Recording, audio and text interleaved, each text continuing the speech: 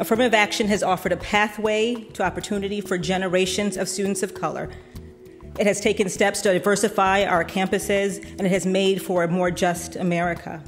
It's personally unfair, passes over better qualified students, and sets a disturbing legal, political, and moral precedent. The Constitution says no state shall deny any person equal protection of the laws.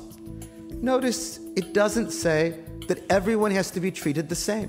Once you start saying some people are more equal than others, to borrow from Orwell, with a multiracial society like we have, you get into an impossible racial spoils system. Affirmative action is consistent with the text and history of the Equal Protection Clause.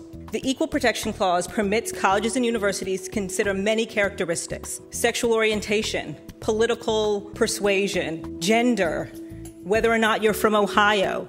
Note that it doesn't say anything about protecting some races differently from other races. It applies to all races.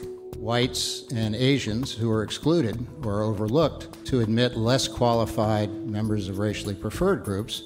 No one's looking at just the race box. We're actually looking at the entire application and getting a sense of who that student is as a person. You can't look at somebody and say, oh, you're black. You must have this background and this perspective.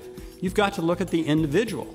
It is not discrimination to say that one of the things that's considered, in addition to athletic talent or legacy, is also what does a student add based on his or her race to the diversity of the school. It's wrong to equate preference with discrimination.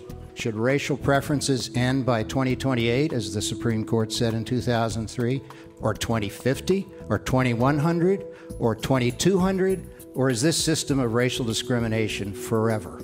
Today, race matters, not because it should, but because it does. And there is nothing in the Equal Protection Clause that says we have to ignore that reality.